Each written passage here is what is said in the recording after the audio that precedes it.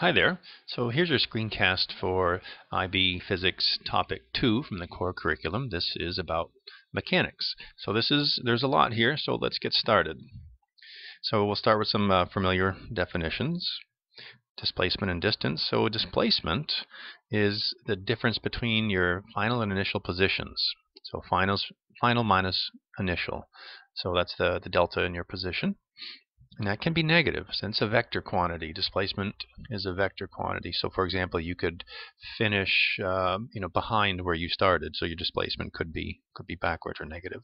So take an example: 5 forward and 2 back. You have a displacement of 3. So you displaced forward 3 meters. Distance, however, is always positive. It's a scalar quantity. So if we do the above example there, where we move 5 forward and 2 back, our displacement would be 7 meters. So here's a graphic that also helps define what the difference is. So their distance would be all along this path here. So if you walked all along there, that's your distance.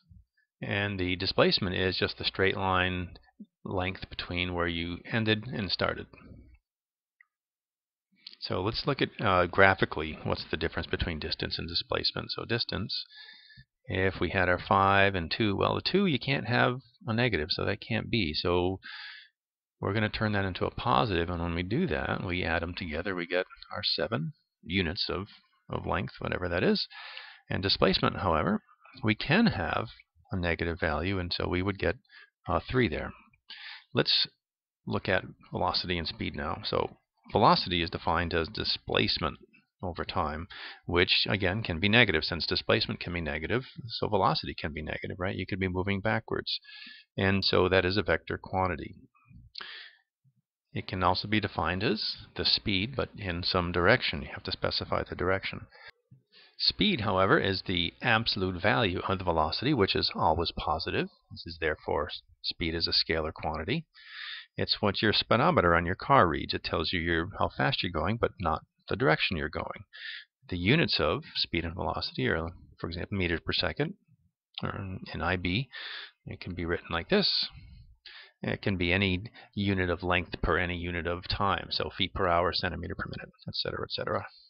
Let's look at what the difference between an average and instantaneous quantities are. So if we look at instantaneous first, that means it's at a specific time, at an instant in time. Average, however, is over the entire trip. So let's take an example. So a student drives 8 kilometers east and 4 kilometers south to school. It takes 20 minutes. What can you conclude about the average and instantaneous speed and velocity in this case? So if you want to talk about that, you can, because the answer is going to be shown here. Pause it now. Okay, so here we go. The average speed is our total distance. So 12 kilometers divided by our 20 minutes gives us 0.6 of a kilometer per minute.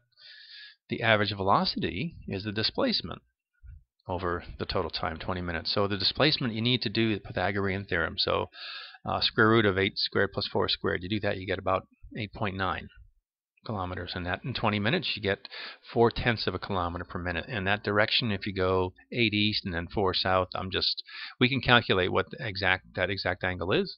But we can also, I'm just saying for this example, it's kind of east-southeast. It's kind of down there. If you look at the analog clock, maybe around 4 or 5 o'clock, somewhere in that direction.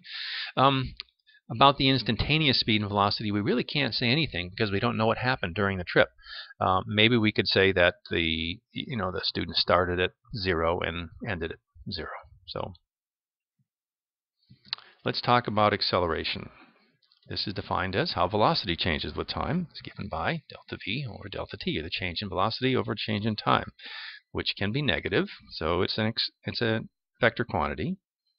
And you can have both instantaneous and average quantities in terms of acceleration. The units of acceleration are a little strange, but it makes sense. So if speed is meters per second, or velocity is meters per second, and you divide that by time, you get another unit of time there. So you get meters per second square.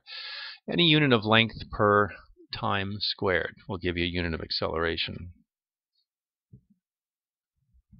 Okay, we're going to do some motion analysis here now.